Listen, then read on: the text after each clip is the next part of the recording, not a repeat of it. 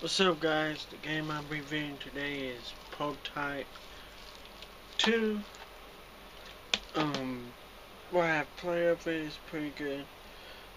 The story is based on this guy right here.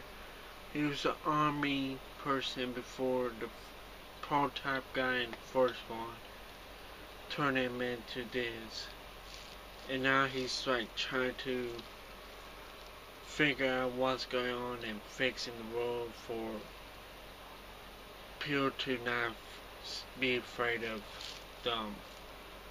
And but I haven't played it that much because I'm working on.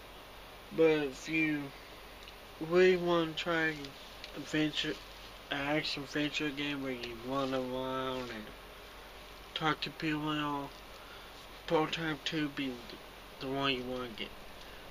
And if I had to get a score out of 10, it'd be, well, I have played 5 or 6. But that's it for this episode, so peace.